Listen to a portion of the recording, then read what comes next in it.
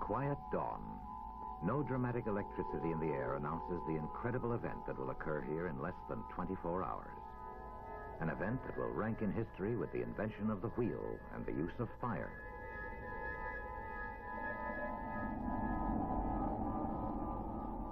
These men in silhouette are scientists, the best technical minds on Earth. The one in the strange hat is Robert Oppenheimer. They are gathered around a rather unimpressive-looking sphere of dull metal, taped together here and there. A sphere that will change the world forever.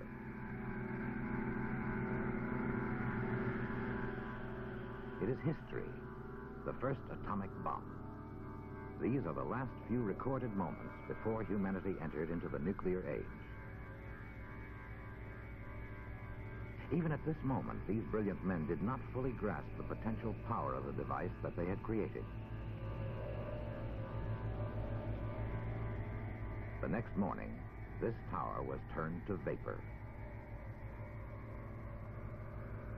On July 16, 1945, as planet Earth moved smoothly through the vacuum of space, mankind broke apart the nucleus of the atom and let its awesome energy burst into the still desert air.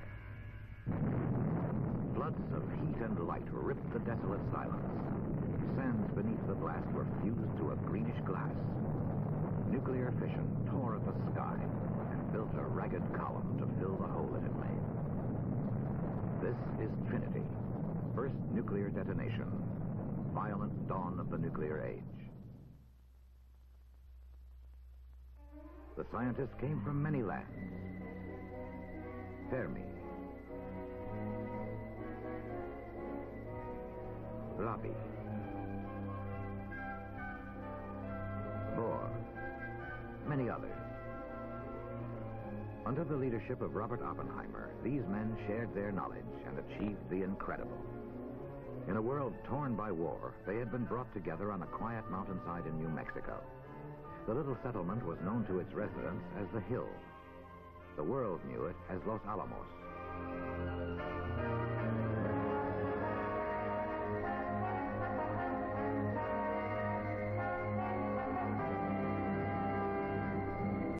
At Los Alomos, the search to understand the energy available from the atom continued. Once again, a vast flood of power lighted the sky. This time, set free by thermonuclear fusion. The same reaction that feeds the furnace of the sun and rages within the stars.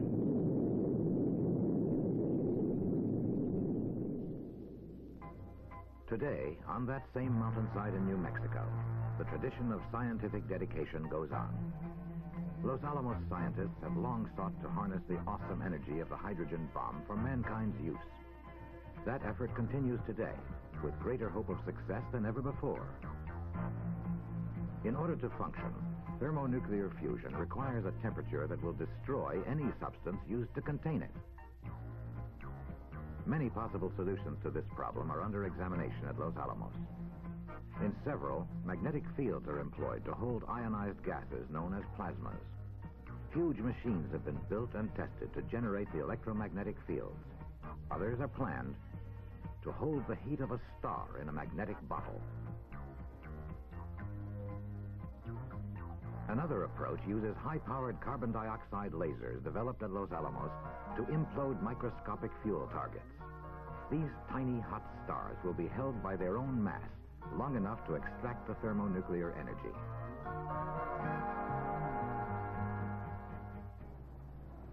Production of usable energy is a problem which will continue to plague mankind. Solutions to demanding energy needs cannot be sought in a single technology. In June of 1977, Los Alamos geologists recovered usable energy from hot, dry rock within the earth. Water injected into one well by the scientists passed through the hot, dry rock of the Earth's crust and returned as steam through another well. This method may be used to generate electricity almost anywhere in the world. This is a model of Mauna Loa, one of the most active volcanoes in the world. This very film is part of a study at Los Alamos to predict the path of lava flow during the next eruption. The objective is to protect the people who live in the city of Hilo. structures will be built to intercept the lava flow.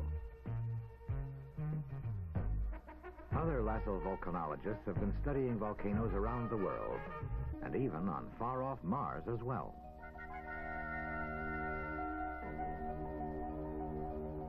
By 1975, Los Alamos engineers had developed a new technology for drilling. The apparatus, known as the submarine, is able to melt solid rock and create a glass lining as it travels. While Los Alamos geologists and engineers work to extract heat from the earth, other lasso scientists are developing methods to keep electrical transmission lines chilled to almost absolute zero. Experiments have shown that such cryogenic lines will save enormous amounts of energy, and they can be buried underground, out of sight. This same cryogenic technology will make it possible to store electricity in huge chilled magnets for use during periods of peak power usage. Metropolitan blackouts may soon fade into history as a result of Los Alamos engineering developments.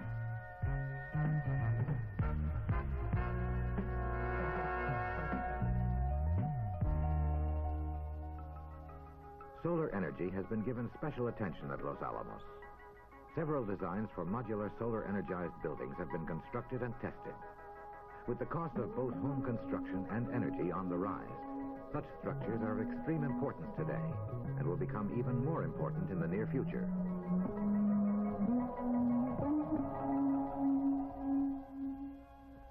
At the Los Alamos Scientific Laboratory, techniques are being developed to extract oil from shale without disturbing the environment, and to extract fuel gas from coal deposits.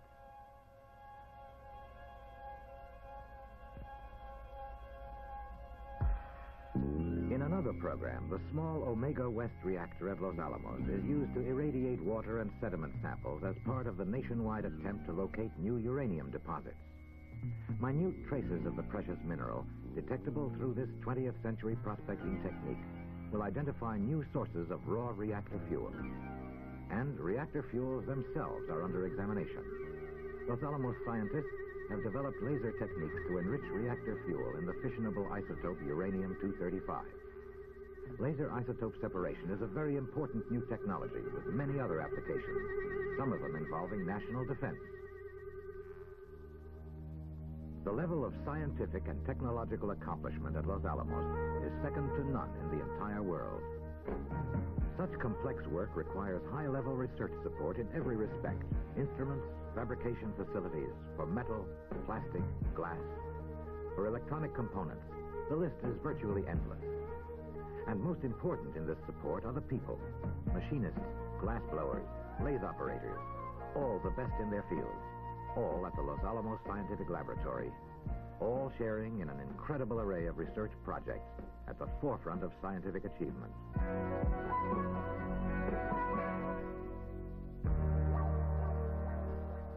Perhaps the most complex and fascinating tool ever conceived by mankind, the computer.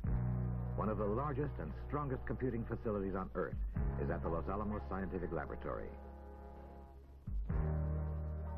A single unit, the Cray-1, can perform 50 million operations per second.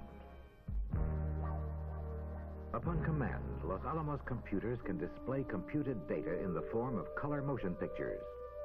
Many of these computer graphics have a strange mechanical beauty, the logic of mathematics clothed in the aesthetics of form and light. Los Alamos astrophysicists have used computers to study distant galaxies.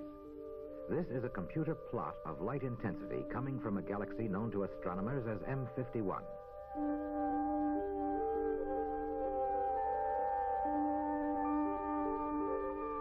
Solar engineers used this computer plot to help design the National Security and Resources Study Center. We are looking at a mathematical model of the center as though we were on the sun during its trip across the winter sky.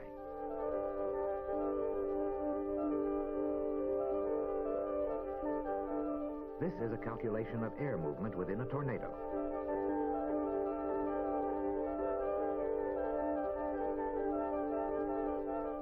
And this is a plot of air movement along the body of a trailer truck.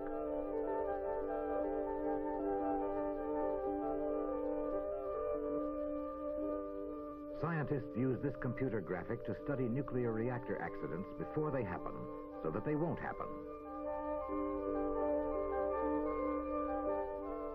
And they study this graphic to see what happens to the nucleus of an atom when it is hit by another nucleus.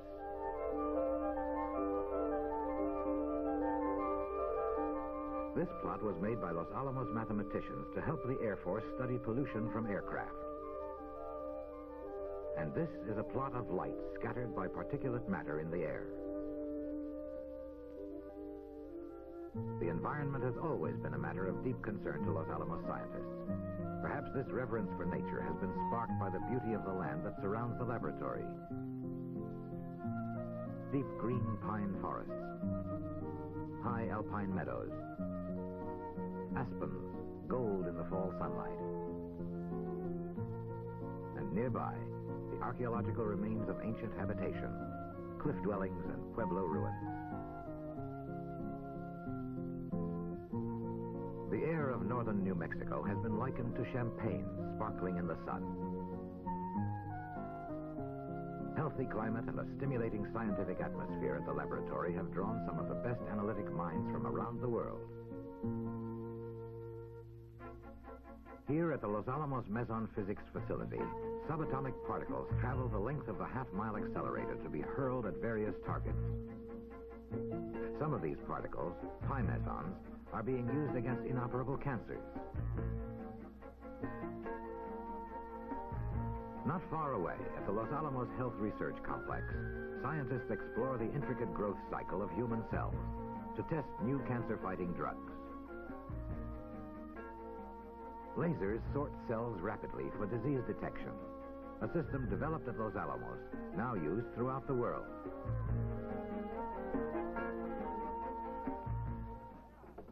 On Indian land in northern New Mexico, tests have shown that cancer eye in cattle can be successfully treated using Los Alamos designed equipment.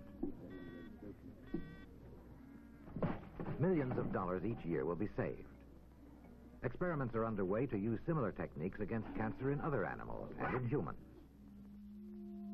The same scientists who developed the treatment for cancer eye in cattle are working on a treatment to correct certain types of defective eyesight in humans. Preliminary results are highly encouraging.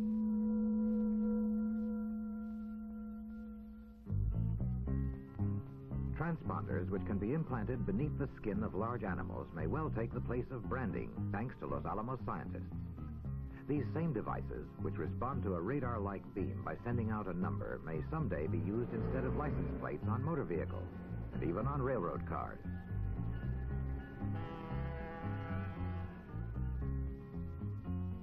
Biochemical research at Los Alamos has led to a quick and easy method of detecting disease in animals. It is known as the enzyme-labeled antibody method, or simply ELA. The U.S. Department of Agriculture now uses ELA as an important part of its disease control program in cattle. In many laboratories in America, scientists are working to splice the intricate molecules of genetic material called DNA. This work may someday provide unlimited insulin supplies for diabetics, and perhaps even a cure for such diseases as sickle cell anemia. To recombine the gene segments, a special enzyme is needed. Until recently, there was just one man in the United States able to supply that enzyme. He works in the Health Research Laboratory at Los Alamos. 2/3 of the world's population is protein deficient, while populations continue to grow.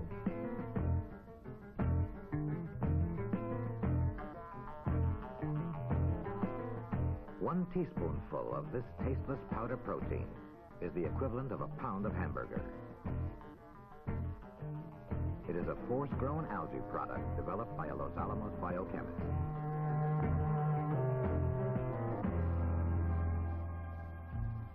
The technological advances that have come from the Los Alamos Scientific Laboratory are vast in number and of world importance. And the list grows longer each day. All of them are passed on to industry so that they may reach the people in the form of new products or techniques.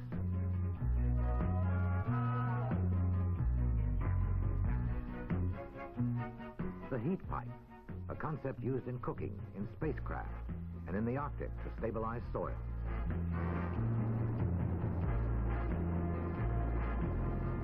The first nuclear-powered rocket engine.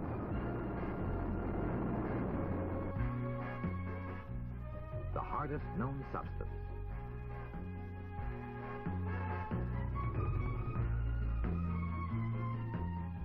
A mathematical computer technique now a world standard.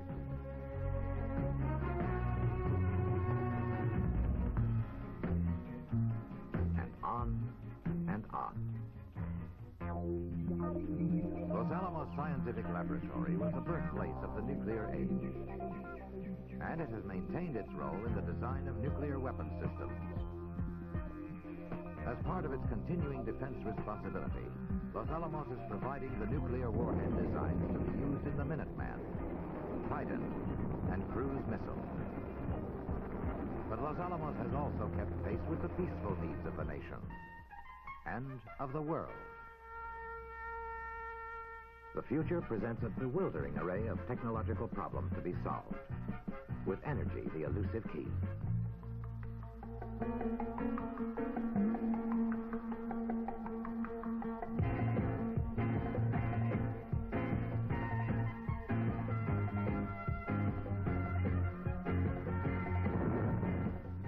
Energy from low-grade fuels.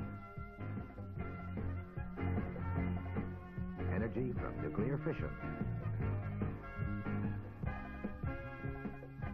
Clean energy from the sun.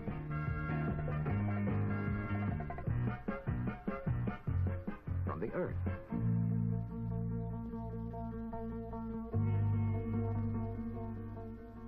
From the fusion reaction of the stars.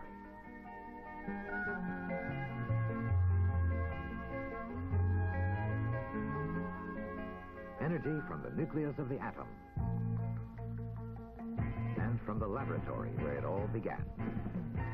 A city on a hill whose light has shone brightly in the scientific world for more than 3 decades. A laboratory endeavoring through its research to benefit all mankind.